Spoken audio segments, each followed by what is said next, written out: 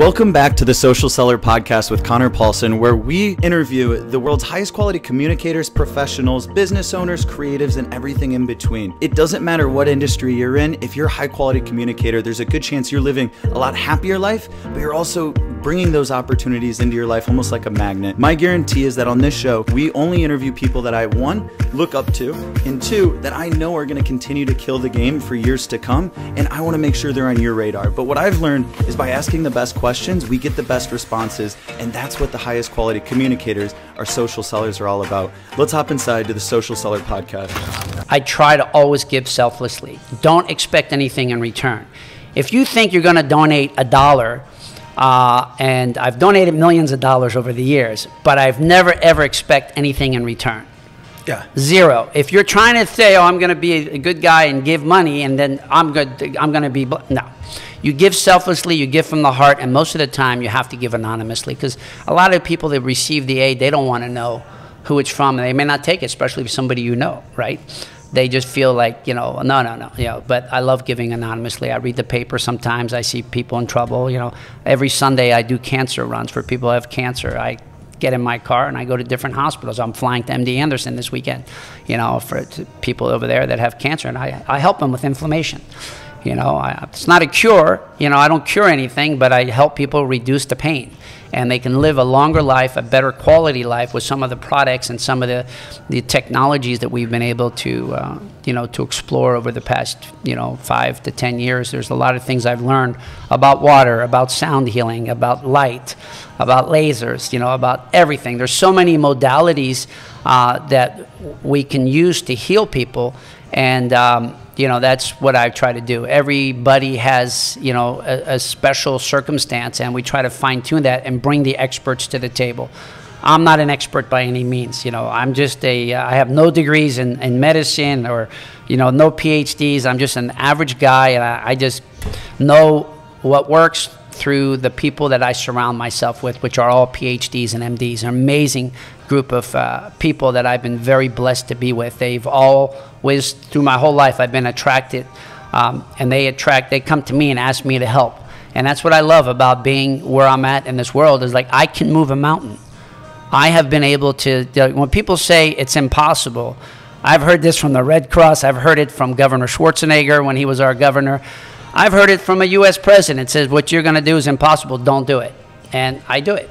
I get, you know, so I love when people say you can't do something, because I see the word impossible, I see it says I am possible, not impossible. So everything is possible, and that's the way I live my life, is to move mountains and, you know, to create bridges between the private and the public sector, because the public sector's got a lot of issues. There's a lot of red tape. There's a lot of obstacles, and I can take the private sector and bridge it and make stuff happen literally overnight. I know you can, and looking into, again, just being able to do some of the research, I was excited. This is our first time meeting today, and thanks again to your son Aaron for being able to connect us. I see a lot of awesome traits in him too, and now just getting to hear your story, I see it. In some of those things that I notice, you know, being first generation in a lot of ways in this country, right, that's naturally going to be a drive. Growing up and having that pivotal, being low income, or AKA like the hood in the Northeast or Jersey growing up, but then being able to have influences and positive influences like your stepdad in your life, especially to come in at a pivotal time at 7, right?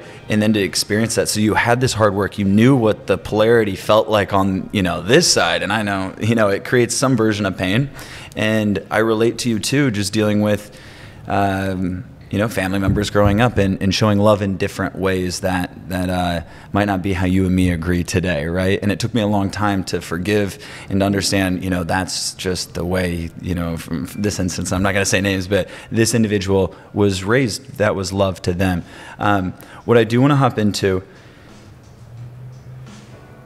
is you have this background, and I relate, right? I grew up on a farm in Iowa, and I know a lot of our listeners, you know, probably have some version of a similar story. They want to do awesome good in the world and might not have access to like cities like this. And I say this because I've only lived here 4 years, and I realize there's so much information and incredible information and influential people that are talking about a lot of this stuff that we're talking about today. But if it was 5 years ago, and even if I was just coming out of, college or whatever, because in that environment, this would be considered somewhat, like woo-hoo, right? Or whatever the woo-woo? Woo-woo, yeah, woo-woo. I'm like naming a cocktail at a bar right now. Yeah, exactly. And I say that simply because this is so true, and it's here, and the information's out there. And I realize when I had those beliefs, it was simply what is the word? I wasn't allowing myself to be in an educated state. Like, how can you have a blind opinion without, understanding some of these things? So where am I going down this rabbit hole with the context is you're fortunate to be connected with a lot of these successful people. You name the degrees, right? I feel very similar. I feel fortunate to have friends that are a lot smarter and a lot more influential than me. What has allowed you to do that, though? Like in very, very just like layman's terms for anyone out there that's like, yeah, it's probably easy when you're a quality communicator and maybe you feel confident. Or maybe they could say, well, you have family, that you had business partners that were family, and whatever advantage, what would you speak to that individual that, deep down wants to live a life like you are? So when you're building companies as an entrepreneur, a lot of CEOs, founders are really egotistic. They have a big ego, and it doesn't matter who gets the credit as long as your client gets the benefit, the value.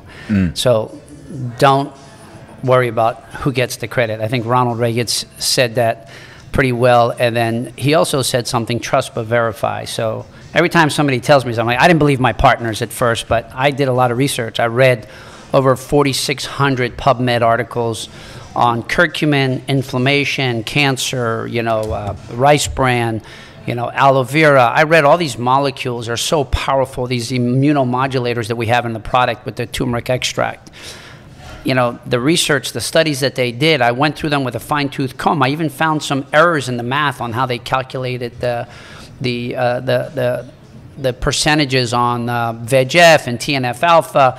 I found some errors, and these are experts that are PhDs and editors that made some errors. So I found errors in research papers, and so I'm very OCD, very precise. I triple check everything. I don't believe double checking works. So if you're an entrepreneur, don't double check. If you send an email, call them, text them, make sure they got the email. If you send the file, make sure they can open it, they can read it. So triple checking is key. You have to triple check everything. Love that you say that. That's such a gold nugget there, and I want to make sure, I'm back here just taking mental notes. I ran out of pages to take notes, but that's so big even in sales too, is to be able to do this and to do it effectively and almost build it into our day-to-day routine. That institutional approach to sales. Educate people. Be kind. Kindness gets you everywhere. I've been very lucky. I've had some amazing colleagues that when times are tough, I need airplanes, I need this, whatever I need, you just ask, and it's amazing. People say yes. But you have to have kindness. How do you ask? With passion, conviction, and you have to have the ability to deliver what you say. If you say, hey, I'm going to go out to New Orleans and do X, Y, and Z, you better do that, and follow through on your promise. So I've had some amazing people, very prominent people in the country. Some of the people have built some of the largest computer companies in the world that have helped me along my way. And Richard Branson helped me with Haiti. I mean, he was amazing. I sent an email out and boom. Next thing you know, you get a fleet of Virgin America to move doctors, nurses, and supplies. There were some amazing people that have helped me along the way. And those people never want the credit. It's amazing. They stay low, they stay anonymous, and that's something else I'm realizing. I haven't gotten to this level yet. I've been fortunate to do the volunteering, and in college it was at a retirement home, and that taught me a ton about being around individuals and that I've lived 3 to 4 times the life. And then out here, I didn't know what it was for the first year, but then getting involved in Streets of Hope for San Diego. So it's helping the homeless get back on their feet, but then also homeless children, which is a sister kind of branch of the nonprofit. And I love that you say this, because what I do notice, and I remember I also read the paper with my dad growing up. Even when I couldn't read, I wanted to hold the paper because that was just all the farmers. That's what they hung out, drank coffee and did that. And we would have these types of conversations, and I realized that the anonymous donors aren't doing it for the attention. I've met a handful of professionals, and I look up to anyone that's giving, but then you meet the ones that want their name on the cafeteria of the university, you know, and the university will make it happen, right? I'm seeing there's different types of donors, but I don't know how to point my finger at it, but the anonymous ones are usually coming from a place where they've been doing this a lot longer, is my guess, where they know that there's something that happens in the universe, and I've just barely tasted this. So I love what you're saying, because I hope that together we can encourage others to just give in whatever way, find something meaningful, because by giving, something magical happens. You naturally start to automatically feel abundance, and this gratitude feeling starts to come over, and you realize, dang, I think this world's actually kind of like happening for me, and like maybe I have an invisible hand like kind of pushing me in the direction that is, usually it feels like it's going in the right direction. Sometimes it scares me, but I do it, and I'm always happier after. I did a podcast a couple of weeks ago with Roxy and her sister Susie. They're called Straight Up Sisters. They're Latino community. I got hundreds, maybe over 1,000 text messages from her listeners. Those hundreds of women, I changed their lives because they weren't honoring their body. They're just obese. They weren't taking care. They weren't watching what they're eating, not exercising. They were eating garbage. And yeah, women crying, leaving me voice messages, you know, a woman asking me if I want to get married. I mean, it's the craziest thing, the impact that you can make on people with just a story. And I hope your listeners will start honoring their body and be able to give back in any degree. You know, it's interesting. A lot of our operations, when I go into, like in New York, I wouldn't let any NGO put up their sign. Everybody wanted to put up their sign. The Red Cross gave me $250,000 a week for food, catering for 5.5 months. I wouldn't let them put up their sign. But they did put up their sign at the very end, you know, which is interesting because I just don't like people trying to raise money on other people's backs when you're in times of despair and you're losing everything. So the good news is I empower the local communities. I hire the local people that live in the neighborhood. We hire them, we pay them, we get volunteers. And it's the local community that knows the people that are in need, serving them, and we put them to use. But the most important thing is, you know, when people lose everything in disasters, just giving them 1 or 2 hot meals a day and just having a place where they can come in and talk in a tent with heat, you know, or air conditioning. That's kind of a game changer, just giving people a hot meal, because they lost everything. So, but they need to be around other people. They can't be sitting in a park or in a trailer home, or, you know, and nobody wants to leave their homes. You know, a lot of people have nowhere to go, which is crazy. 90% of the people don't have anywhere to go. They don't have family like we have family all over. Yeah. But same thing with New Orleans. That was interesting. We did move a lot of people. We brought a lot of people all around the country.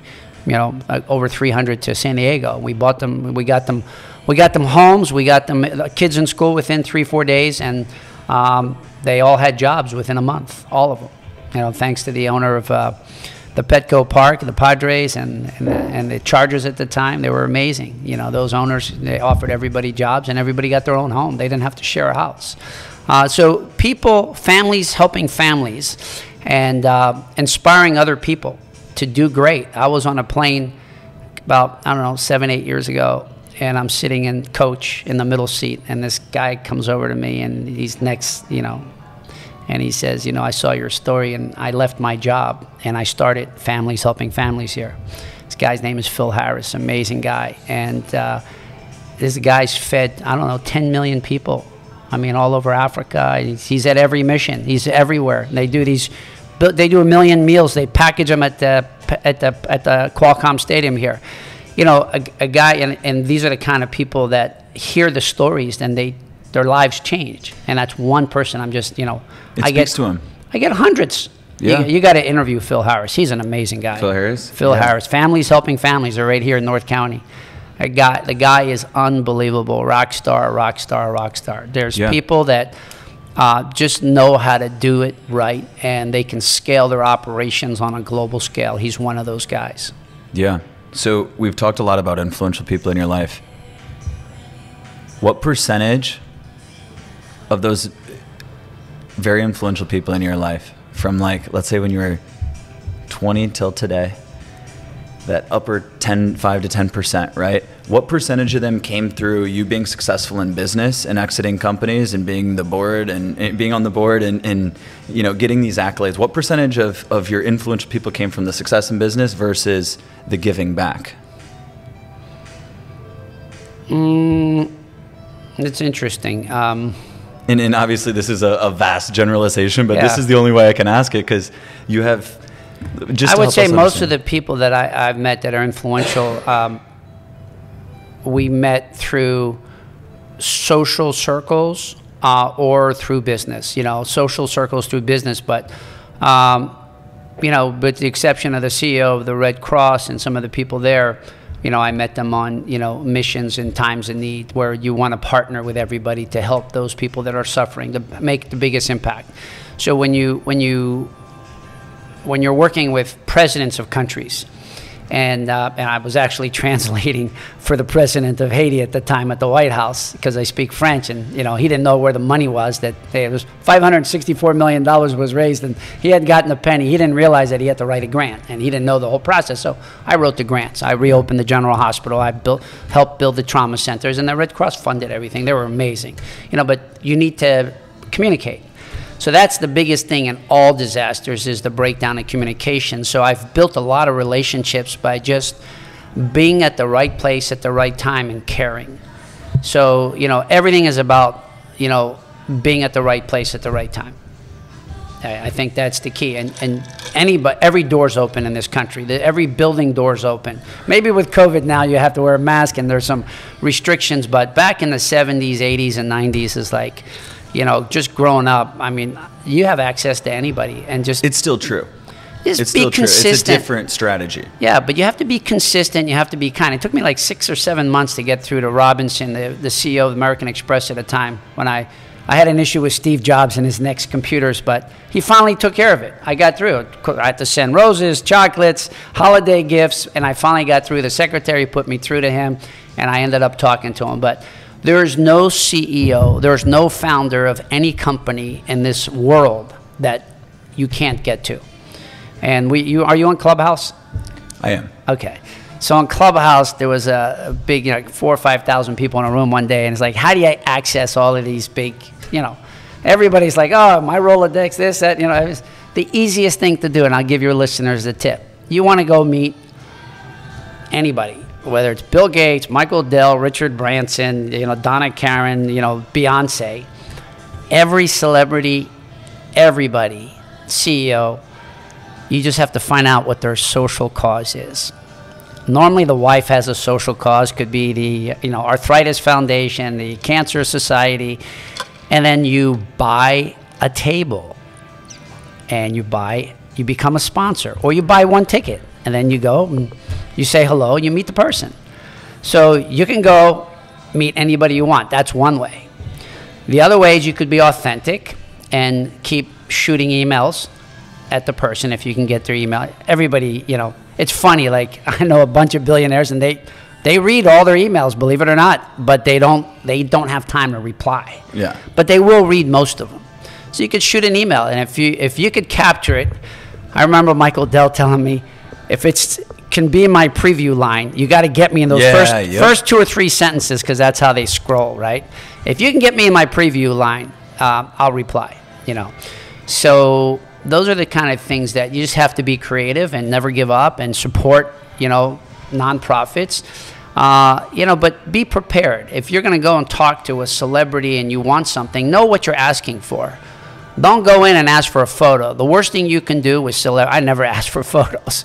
My ex-wife used to ask for photos for everybody, but I never asked for photos. I've been with some of the top celebrities in the world, and I will never, never ask them to take a photo. I just think that's, if they want a photo, they'll ask you. If they want to take a photo, then they think you should have one, they'll say, hey, do you want a photo? But I never ask for photos. I think it's a little cheesy. I think if you're a man on a mission and you want to get shit done, roll up your sleeves and have a plan. You know, the best book I could recommend to all your listeners is in 1990 came out with this book, Stephen Covey, 7 Habits of Highly Effective People. That's the only business book I've really ever read in my life. That one, and then I read Atomic Habits just recently, which I love that. I listened to that book too. It was good on Audible. But, you know, Stephen Covey says, seek first to understand, then be understood. And the most important thing is think with the end in mind. You know, if you can get out of bed and you have a blueprint of what you're going to build, or you have a map of where you're going to go, never leave home without a map and directions of where you want to go. Yep. You know, success has an address. If you know where you're going, you're going to get there. If you don't know where you're going, you're never going to get there. Yeah. So have a plan and set some goals along the way. And I always think with the end in mind. I'm not a daydreamer. I'm a manifester. I manifest. I make shit happen. What's the difference? Big difference. You dream, you dream. It's dreaming. You know, manifesting is action. A lot of people have dreams, but they never can get to them because they don't take action. When you manifest something, you already know how to get it done. You know, manifesto, it's a plan, you know. If you Google the words, you know, a lot of dreams don't come true, you know, but if people dream, there's too many dreamers out there, right? I like people that get up one day at a time. You know, I don't play the lottery. My lottery's getting up my health and going to work. You know, everybody that's ever won the lottery, including my mother's sister, wish they never won. Miserable people. 90%, there was a special on it. Thing. Yeah. So don't play the lottery because you don't want to win it, because you'll lose all your family and friends, and your life will be miserable. But manifesting things is key, and being able to know where you're going to getting there, and you can never do it alone. You know, eagles soar alone, but, you know, if you look at a dove, it's always got a pair, you know, and that shows love and gratitude. And find your partner, your better half. Be inspired by your girlfriend, your spouse, your sister. My sisters were my partners for many years. My ex was my partner for many years. But find somebody who inspires you to do great and stay with them. You know, you need that support at home. You don't want to do it alone because it's boring to be successful alone. You get pulled in so many directions. You know, when you have the fancy cars and you have the big homes and everything you want, is everybody is jealous, and there's a lot of, you know, people trying to pull you away to be with them, right? So you don't want to be pulled away. You want the glue to bring you together, and you want to stick together. So you know, find those 5 people. It could be family members, you know, and just be true to yourself, and you know, practice gratitude. Self-love is self-care, and honor our body. I think that's the key, with a little prayer. Absolutely. And I love the big word to take away there is the practice, right? Practice gratitude. And that's how we've continued to talk about it.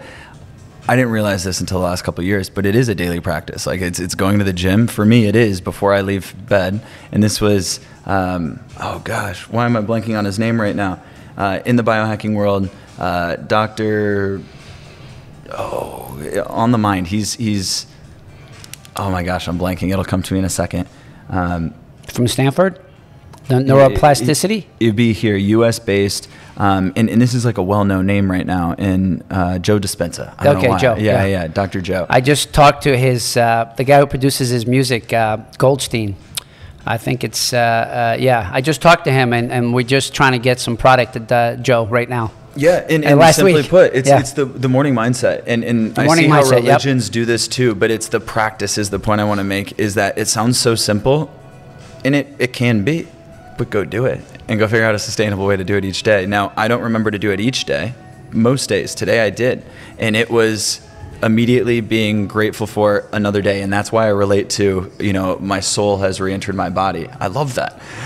The second one is, and this is what Dr. Joe talks about, is getting, and I close my eyes at this point, and for 5 to 10 seconds, if not longer, I'll visualize a little bit of the day and start to feel the emotion of excitement for the unknown. So getting excited for the unknown that's going to unfold. Now, almost always my mind goes to, oh, well, something adverse could happen.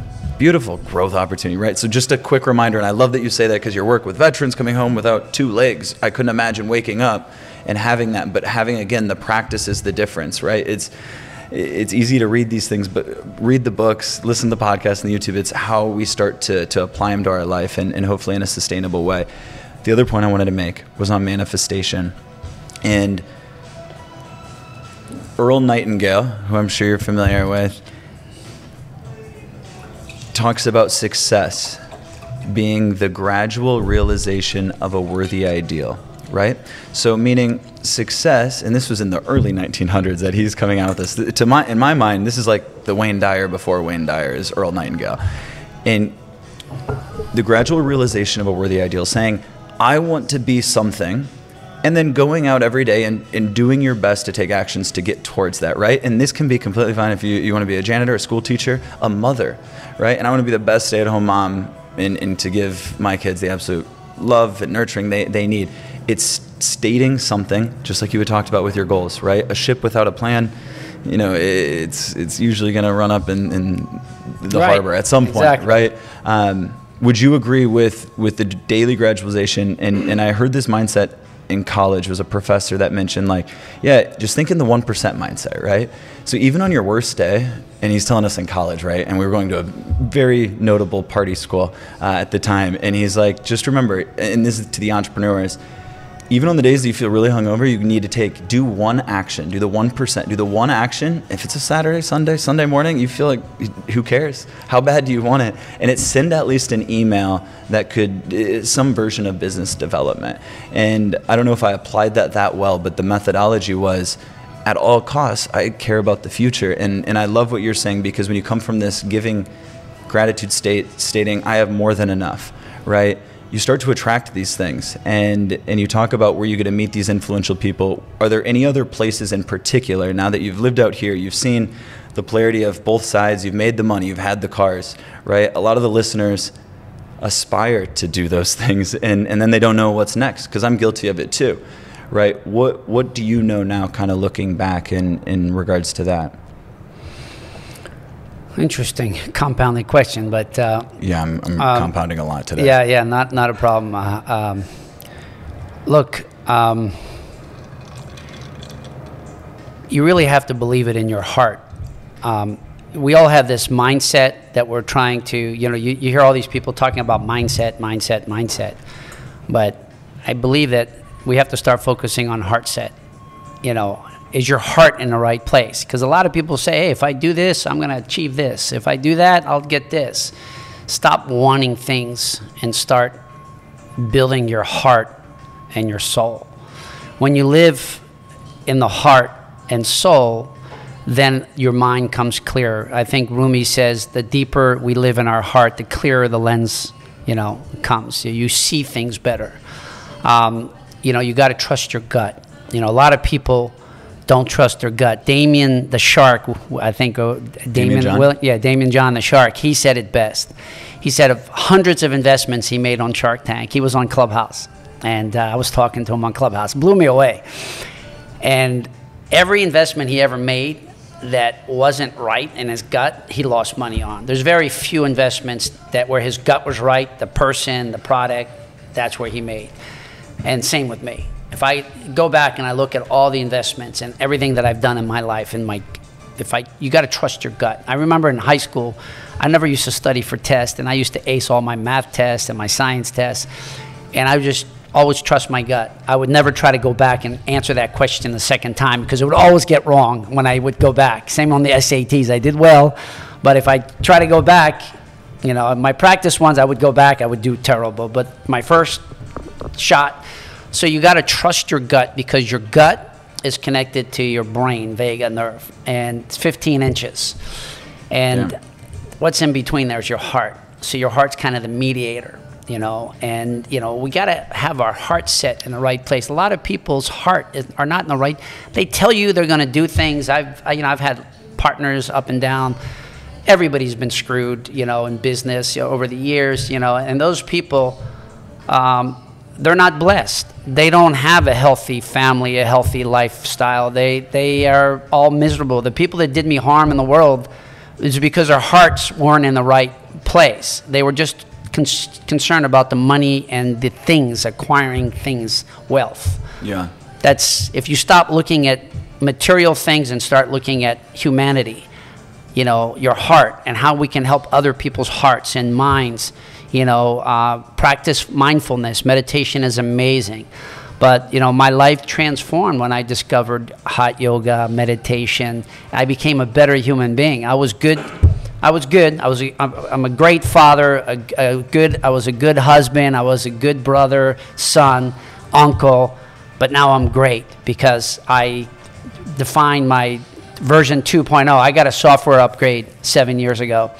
And it just gets better and better every day by being able to share my story. I never really got on the platform until April was my first podcast ever. Wow. I just felt, since I didn't have a PhD or an MD, I didn't want to talk to people. You know, I'd rather just be the guy behind the scenes in action, and that's all I really did most of my life. The guy, I didn't want to go out and talk about my accident. I didn't want to talk about certain things that I was ashamed of.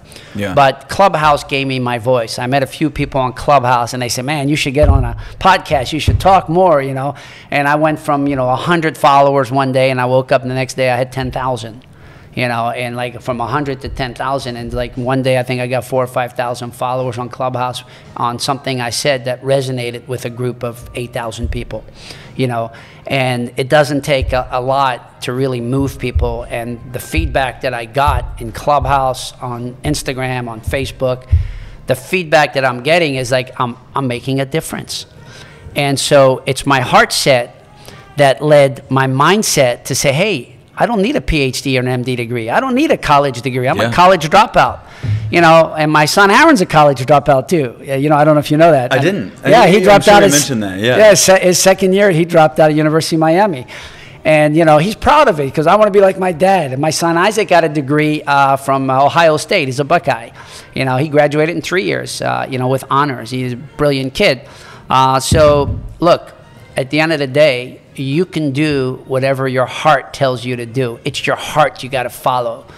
Let your heart, tell you where to go, and then your mindset will be aligned. I think that's the key. If I had to give advice to any, entrepreneur, there's so much that I've learned over the years, but when I follow my heart, it's the right thing to do. And a lot of people said to me, hey, you could make more money if you go this way. One billionaire said to me, do you want to be right or do you want to be rich? I said, sir, I want to be right every single time. Yeah. And I will never break the law or do anything to be rich. Yeah. I spent a year in jail, 5 years doing community service. I know what it is to be away from my family and everybody It's the worst thing to do is to not have any privileges. When you're in jail, you lose all rights in a county jail.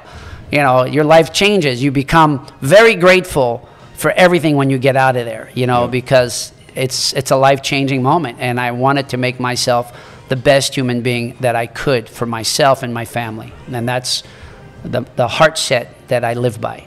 Yeah. You went through some growth opportunities in life. Yep. And I'm sure there's going to be more, but you have the mindset of coming from enough that this is my opportunity to level up and do it for the ones I care about, the real why, right? Because life almost becomes a little bit more effortless when you start to find a little bit of that congruency. I really look up to you, and I know there's levels well above what I've experienced, but just the little bit that I have, I'm like, oh, this is very appealing to me.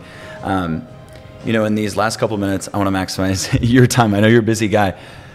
Where is the best place for people to get in contact with you? Is that your Instagram, and we can include that below? Yep. And I want to include the website. Instagram, yeah. David Perez is grateful, all one word. DavidPerez is grateful, GRATEFUL, grateful.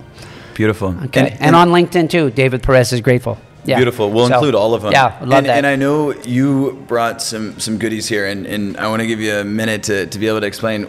I know these are products that come from the work that you've done and researched in a lot of the higher level biohacking. So could you just talk a little bit about this for anyone that wants to continue listening? Absolutely. So this product here is CogniNourish, is our flagship product, our first product that we ever launched. It's got 3 years of rolling clinical trials or 1 year interventions.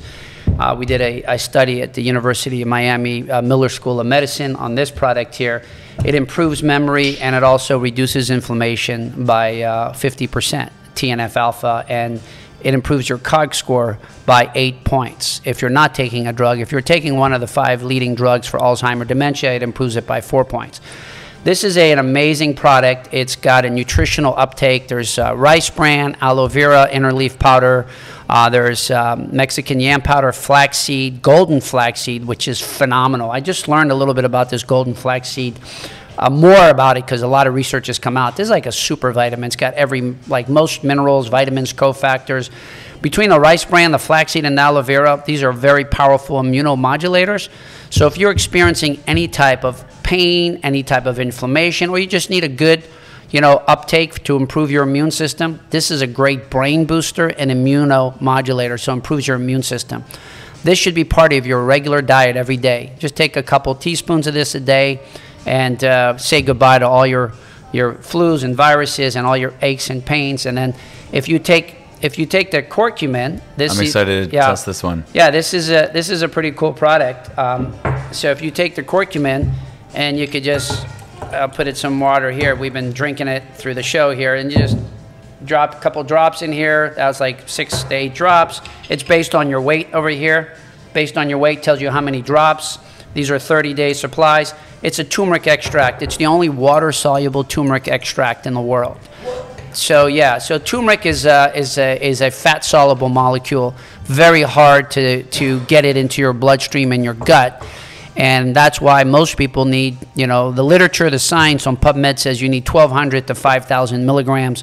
What they do with 1,200 to 5,000 milligrams, we do it with 15 to 90 milligrams.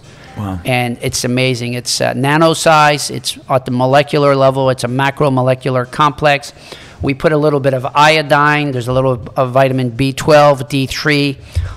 And this version here, the green one, has aloe vera, inner leaf powder. And the one that we use, this is for athletes and for women's health. The green one? Yeah, that's for athletes and women's health with the aloe vera. And then there's the one with the rice bran, which is what I just put in here.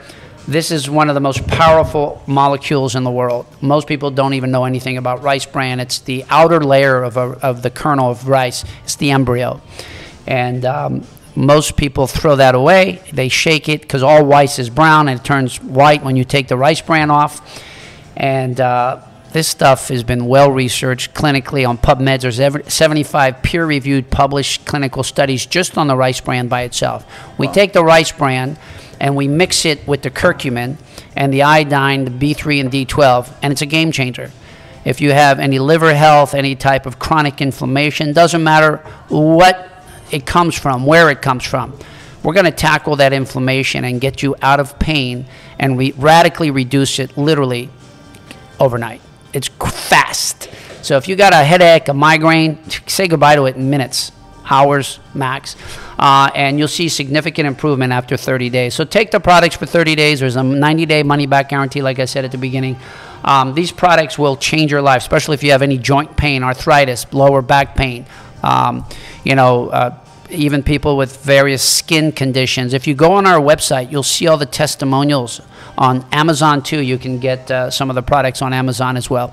So it's pretty interesting to be part of a movement that's taking food-based supplements. And we believe food is medicine, and medicine is food. So you don't need a lot of toxins with the over-the-counter drugs to get you addicted. So if you're suffering from any mental illnesses as well, we have psychiatrists at Harvard University that have been using this as well. They've been prescribing this to a lot of their patients. It's really good, for stress relief. And one of the things that we do on every product that we sell, on our gross sales, we give back to honor.org to our Navy SEALs and Special Forces, Army Rangers. So we give a percentage of our gross sales to that foundation. So everything I do, all our companies, we have a social cause, and we help humanity heal for people that can't afford. So it's been great. We've been helping a lot of vets all around the world with these products over the years. So we've given millions of dollars of product away, and we continue to be, good stewards of our formulations and our environment as well. So my name is David Perez, and thank you for having me. David, thank you. You are enhancing vitality of people's mind and body. I think that equals happiness and fulfillment. It is. If you were just tuning in, rewind to the beginning. That is a hell of an episode. Thank you for being here. Every Tuesday, we drop a new Social Seller Live, our Social Seller interview, to make sure we're providing you value, not only with influential people that I want to make sure are on your radar, but also to take some of their life advice and be able to use it and take action, just like we talked about today. Thank you. Cheers. Cheers, David. Salud. This is awesome. Salud. Thank you. Before Alrighty. Because these are ones.